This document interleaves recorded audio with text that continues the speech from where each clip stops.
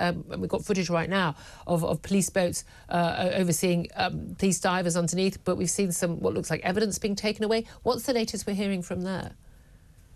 Well, the search is continuing, Julia, and we're not hearing that they've discovered anything of significance. I don't think we would expect to hear that immediately, but it's clearly a very detailed, thorough search of the area based on specific information that did not come from Christian Bruckner, but came from someone else.